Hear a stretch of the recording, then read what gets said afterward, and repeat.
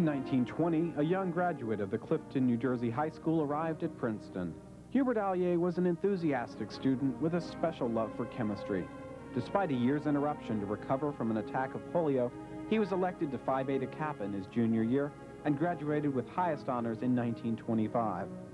Later, he received his PhD from Princeton and became a member of the faculty in 1930. An eminent chemist, Professor Alyea taught at the university for 42 years. But his classroom was never confined to the campus. Through television and as a guest lecturer, he infected millions of people around the world with his enthusiasm and love for science. His lectures and demonstrations are legendary, and during reunions each year, he repeats the final lecture from Chemistry 104, which always brought his students to their feet. Here are excerpts from that lecture taped at Louisiana State University. All kinds of fantastic, they don't want to know about all kinds of fantastic things happen in chemistry. That's magic. Oh, that's magic. But you know, that isn't nearly as exciting as happened to this paper. Turned to black carbon, invisible carbon dioxide, water coming out. That's magic. But this is chemistry. And the fantastic things that happen in chemistry. It's amazing how many things in chemistry were discovered completely by accident. But not only in chemistry. After all, Columbus set out to discover a way to the Indies and discovered our continent. The Bayer company that make the aspirin, they had spent 28 million marks, $7 million, trying to make a substance called orthophthalic acid, from which they make dyes and drugs and plastics and so on. And after 4 years of failure, one day a clumsy laboratory boy did something we tell them never to do in a chem lab. He stirred that stuff with a thermometer. The thing just turned into the desired orthophthalic acid because the mercury thermometer broke, and mercury was the catalyst. And from that minute on, the Bayer company used the mercury catalyst process for making their dyes and their drugs. They made $3 million profit a year with the mercury catalyst process, and they raised the kid's salary $1 a week. An apple dropped off a tree on Sir Isaac Newton's head. Now, this happened to many before, but it remained for the prepared mind of Sir Isaac Newton to read into the motion of the apple toward his head the forces of gravity and the motion of the planets around the sun. Again and again, we're going to see, as Pasteur so aptly said, chance favors only the prepared mind. And I'm going to show you lucky accidents in the field of plastics and in biochemistry and in energy, where lucky accidents were responsible for all kinds of fantastic innovation. I want to show you what we do when we have a heavy snowstorm in Princeton. We are lazy. We don't bother to shovel up the snow. We burn it up, you see. And of course, if you get tired and you don't want to burn it up, well, then you can pick it up, you see. Let's have the lights again on that, because I don't want you to be afraid. We're not in any danger at all.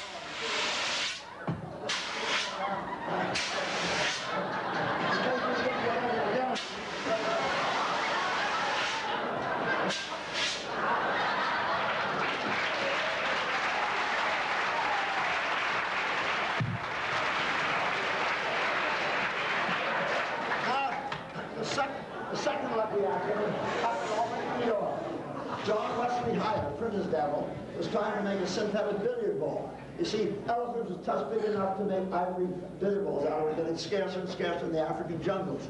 And since you couldn't breed elephants as fast as the Belgian hares, they offered a try for anybody to make a synthetic billiard ball. They tried to make them. He made compressed wood, incidentally, John Wesley Hyatt. But one day he cut his finger. They went to this new skin. It was oozing out. And it looked sticky. He said, why can't I take the ground up ivory from the tusk of baby elephant, they had lots of those, and cement it together? And it worked fine. Because you see, what he had done, he had discovered Duco cement before the DuPont company had. It worked fine. There was only one trouble. I'll turn the light on again because I want to share what happened. There was only one trouble. When they began to nitrate these things, sometimes they didn't know quite how to nitrate, and they over-nitrated, and they kept selling those trinitrate, and that was gun cotton, and the billiard balls were explosive. But because he was working with us, John Wesley Hyatt, one day mixed that cellulose trinitrate with just ordinary household camphor. And a fabulous new product was discovered, celluloid, the first of our plastic. It's very exciting, folks. Let's see, you turn that off now. It's very exciting that the age of plastic began here in the United States. You had 300 years of alchemy in Europe. But the age of there are 120,000 members of the American Chemical Society. 60% of them do something connected with plastics. And that age of plastics, born here in the United States, because John Wesley Harding cut his finger and mixed that as a new skin with the celluloid. Fabulous beginning, a lucky accident, began a fabulous era. Now the next era, home, it tells about petroleum. I'm going to talk about that one. You know, carbon has 4 bonds about, and these people who know about organic chemistry and so on will show you that carbon has 1, 2, 3, 4. 1, 2, 3, 4. And it has a hydrogen and a hydrogen and a hydrogen and a hydrogen and a hydrogen and a hydrogen. There's only one trouble. We know a compound that has this formula. And people are sort of worried about that because it only has 3 bonds around it. And then a very clever chemist said, there's a thing called a double bond. You put in a double bond like that. Now, carbons are all stupid and think it has 4 bonds around. But double bond is very, very reactive. It's unsaturated. For you ladies, the food that's the unsaturates are the ones that have the double bond in it. And they are very reactive. It's like a sailor standing in the street corner. There's a double bond. And what happens when a couple of pretty girls go by? I want you to see that now. I'm going to show you this because I'm going to give you the background of a chemical that was discovered by the DuPont company. It has turned out to the tune of over 100,000 pounds a year of plastic, and it was discovered completely by accident. I'm going to do an experiment to show this first. I'm going to take some bromine, and I'm going to take some, I invented this experiment, so I'm very proud of it. I'm going to take some bacon, and I'm going to cook the bacon the way my wife does. I'm going to burn it. And now, when I take it and like to heat this bacon, it'll begin to drip. If you are a chemist, it forms acrolein. It forms an unsaturated compound. And it'll begin to drip. Then I'm going to drop it into there, and the double bond will open up, and the bromine will add on to it. And it'll form a colorless. It'll take about a minute for it to happen. It won't happen instantly. But you'll see a great difference between these are the same color at the minute. It's dropping nicely. Drop this in here. I'll probably have to shake it a minute or two. And the bromine gas will go down and add on to that double bond, just as I had shown there. And when I shake it, you'll see it begin to get color. Oh, it's a beautiful experiment. You show your, you do it with petroleum. You take petroleum and drop it on hot steel wool. You crack the petroleum the same way you get the double bond. And you can see it's getting fainter. And in about 2 minutes, this will be absolutely colorless as the bromine has added on to the double bond. And there we have a most unusual compound, bacon dibromide.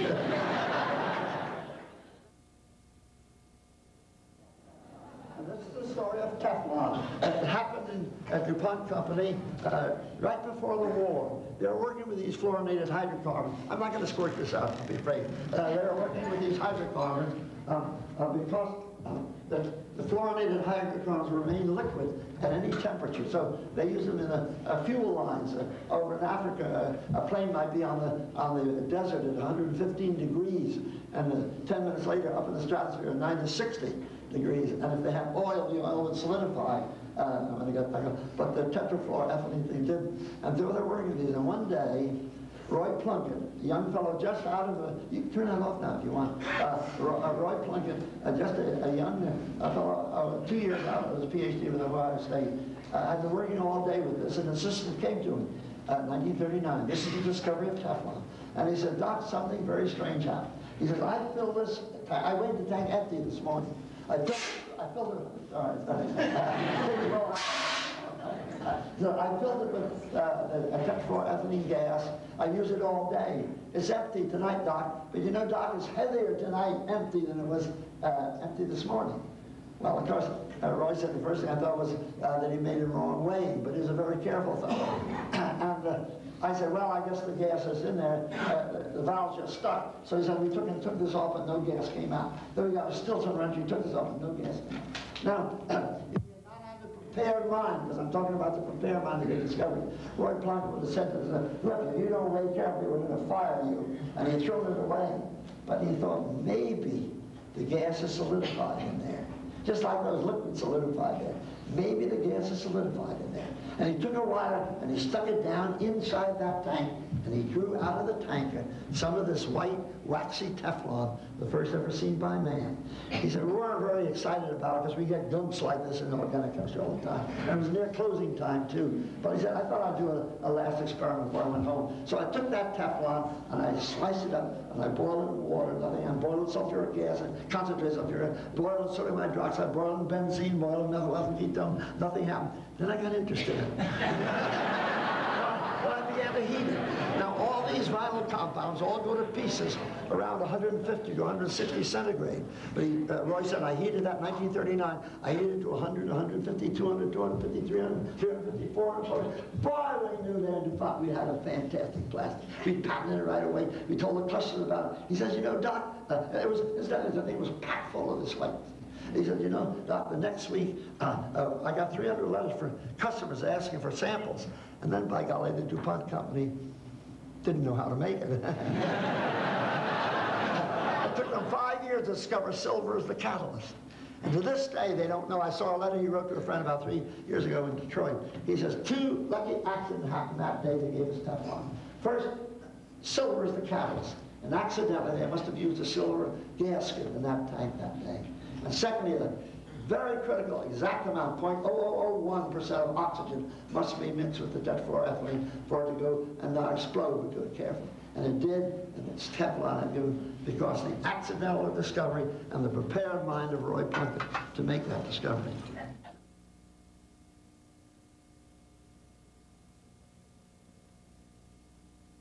You've all seen a fusion reaction up there in the sun. That's what keeps the sun out. Every second of your life, 600 million tons of deuterium are reacting to keep the sun out. And we're trying to duplicate that on Earth. Well, now let me quickly show you some, we're almost done now, some experiments, chemical experiments. Well, when we burned, at the very beginning, you know, when we burned that paper, it was a chemical reaction. The carbon, hydrogen, oxygen of the paper began to burn from carbon dioxide. When you burn that wood, because after all the paper is made from carbon dioxide and water, if I take this piece of paper, a piece of sugar, and I burn it, I get down inside of me. Tomorrow when I want to beat my wife, I need some energy. Where will I get it? I'll breathe in oxygen. It'll burn up the sugar. And I'll breathe out carbon dioxide, perspire water. And instead of giving me heat and flame, it gives muscular energy for a while. So those are all chemical reactions. Here's another chemical reaction. A pop bottle with hydrogen oxygen in it. It's a marriage of hydrogen to form water. Da, da, da, da, da.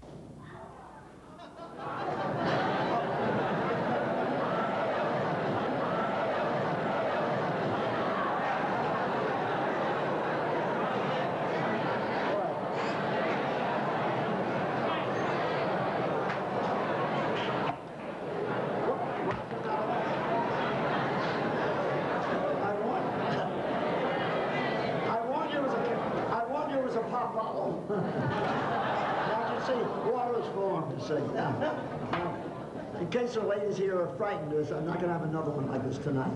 My poor wife is horrified with this. And we went to high school together. That first day, one of the teachers exploded a bottle of hydrogen oxygen, and my wife was in the front seat, and it blew my wife right out of chemistry into botany. She never did. Now I'm going to show you a dust explosion, how a granary explodes. Or how a flower, not only a flower blows up, but how a coal mine explodes. It isn't the coal gas exploding. The gas stirs the coal dust, and the dust explodes. So I'm going to show you a typical dust explosion. Now, if I take this candle and burn it, burns very slowly.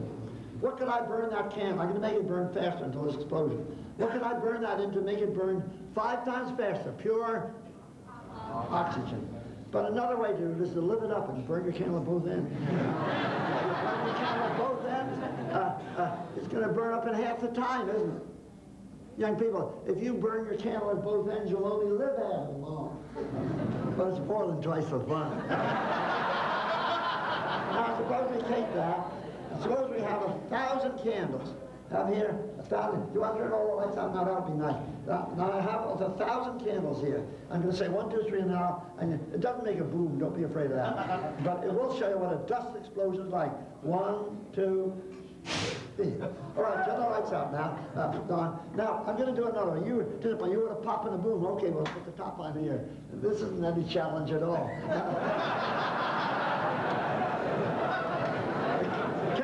Princeton is 65 feet high, and I have more holes in the ceiling. Down there, I'm putting a very little bit of this powder, less than a tenth of a teaspoonful. And in there there's I'm going to bring it out so you can see it.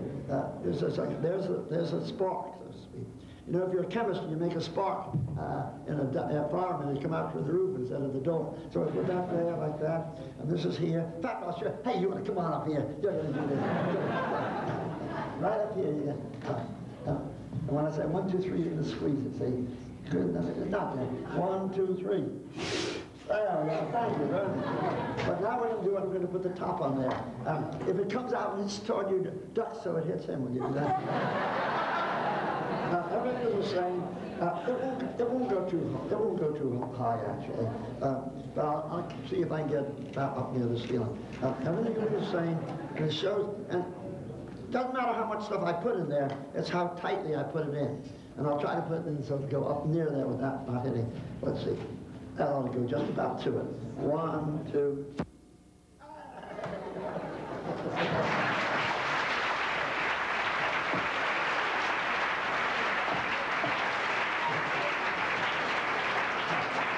You have no idea of the artistry of that. If I put it just a little bit further, it's going 30 feet high. But I always try to see how close I can come without hitting. Well, now, that's a chemical reaction. Now we come to the nuclear reaction. That was where a neutron hit uranium. What they did, they tried to smash atoms, you know. They had a big atom. They tried to smash it. They had their own kind of guns. They tried. And then finally they found what they wanted to do was take a uranium atom, and they took a uranium atom and smashed it with a neutron, then they could get the fission reaction. You know all this, so I'm going over very quickly. And what they did is if you have this big uranium atom, you see how they like that, you see? And then you shoot a neutron out. May I have that neutron, please? The uranium went into 2 pieces. Iron, cobalt, nickel, it was transmutation. And the interesting, never mind, we'll get it later. And the interesting thing is when the neutron hit that, you hit the jackpot. You got 3 neutrons off for the one that went in. Now this is very important, as we'll see. The fact that 1 neutron gave you 3. We wouldn't have the atom bomb, the nuclear reactor, anything, if it weren't for that. But you do see it was like transmutation. The uranium changed into 2 other elements. It's like taking this U.S. water and changing it into French wine, you see. Or taking the French wine and changing it into Russian vodka, you see.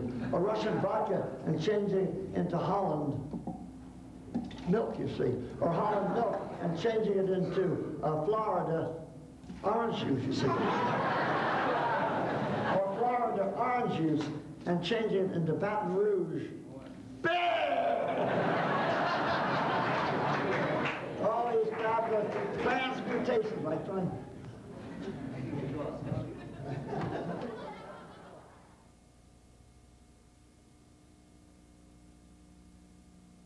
How are you going to get ahead? How are you going to be ready to make discoveries? 3 things. Be expert, be human, and have self-confidence. Let's take each of those. Be expert, sure, you're going to take chemistry if you're going to be a chemist. But far more important, take all the mathematics you possibly can. You put in work and say, I'm going to biology, I don't need it. You know, the biochemistry of the computer is more than any other department. Take all the mathematics you can. Take plenty of English so you can express your discoveries and convince people you know what you've discovered. Too many chemical engineers particularly can't write a report for the life of them. They just don't know how to express themselves. Terribly important to learn how to express yourself properly. Secondly, be human. The 2 greatest scientists in our century were Einstein and somebody greater than Einstein. And I'm quoting now about half a dozen Nobel Prize winners sitting around one night and discussing, was there anybody like Leonardo da Vinci or Galileo? Niels Bohr was there at the crowd. And they said, Niels would say you're 6th class, 5th class. Heisenberg, Dirac, Schrödinger, Professor Wiener, who's on the campus here, all these people were around, about 8 of them that night. And Alyea was 28th class. And I kept my mouth shut and listened to what they were saying. And they said, we think there's nobody 4th class, nobody 3rd class, nobody 2nd class. Einstein 1.5 class. Not quite, that equal of somebody, I bet you only 15 people who know this man, Max Planck. How many have heard of that?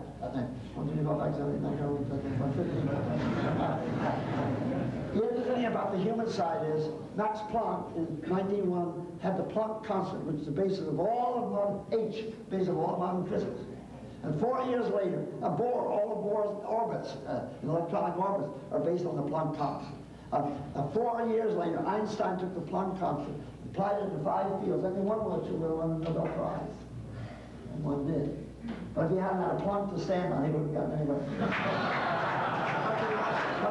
But the homely thing is that the year I was in Berlin, every Saturday, Einstein appeared at Planck's house with his wife under one arm and his violin in another. He and Planck sat down and played from 3 in the afternoon to 10 at night with an hour out for dinner. They didn't find that music intrusive. It made them dream. And so what I beg of you, yes, be an expert, be human. Do artistic things, painting, dancing, drama, music. These things are the things that will make you a great scientist. And finally, self-confidence. And in that story, this is the end of the story before I sing. That story is how I first met Einstein. I was working with Fritz Haber in Berlin, and he brought Einstein in to see my very elaborate apparatus. Now, it was a very long tube, and went in a couple of lenses, and you gaze, and you twist them until the lights are of equal intensity. And then you can read how much oxygen was in this interferometer.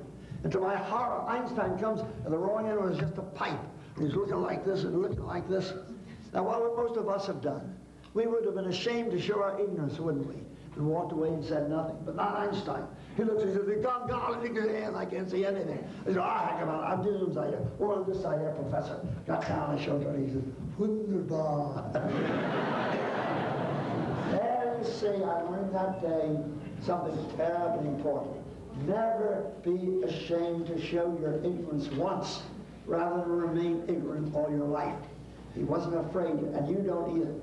And so, I say that to gain self-confidence, young people, don't be afraid of great people. When you have an interview with them, they're human at that moment. Treat them like human beings. They have sex drives, they cry, they laugh, they put their pants one leg on a time, they go to the bathroom just like you. They are human beings, and if you treat them that way, you'll get understanding them much better. And choose what you're really excited about in life. Be sure you choose what you're very excited about in life. I'm down to the lab 6:30 in the morning. I'm still working around 10 o'clock. I'm still playing. And you can do that too. If you choose the right thing, not because it'll give you a lot of money, but because you are so excited about what you chose for life, and keep on doing it. Well, I'm going to end by singing a song now. This is a song about Yale, Princeton, and Harvard. And those are our arch enemies, you see. And the song goes like this. Now, first I'll put something down here and tell you about it. It goes, oh, Yale has always favored the violets, dark blue, that's Yale, see. And the many sons of Harvard to the crimson rose are true. This is Harvard, you see. And I'll get this ready now. When I come to the violet, you're going to see something violet here. Some iodine is going to look violet here. And I can't put that here. Put this down here. I won't do it yet, but I've got some of this concentrated sulfuric acid here.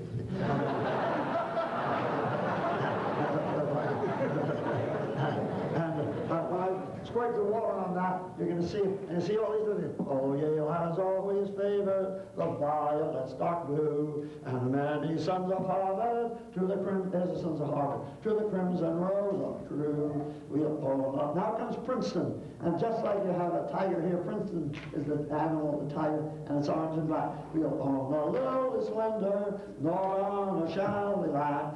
While the tiger stands defender of the orange and the black. So you can see all these things happen now. And I tell you, I did this reunion down at Princeton, the old grants and that. And one year, David Preston, my assistant came talking, he says, something very touching happened. As you began to sing, oh, Yale has, he said, an old white-haired gentleman in the back row, tears began rolling down his cheeks. He said, oh, it was a touching thing. I went back to him and said, I'm a good man. What year at Princeton were you? Oh, he said, I'm not a Princeton man. I'm a musician. I'll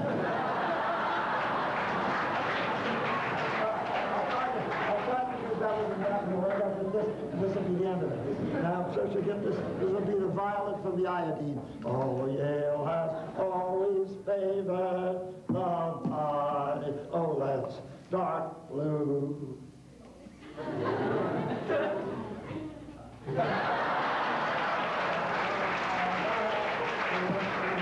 Those are true. You know, that's a little pink, but that's what Harvard usually is, pink.